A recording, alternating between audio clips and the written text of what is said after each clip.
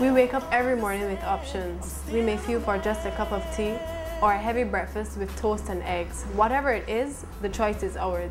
Well, imagine waking up one day with no choice, no food, no money, but just the hope that someone cares enough to help. Luckily, the food bank is that helping hand for over 200 people in Barbados living with HIV or AIDS. This is what the food bank has to give today. Tomorrow is gone. Why should they go hungry if we have the option to give?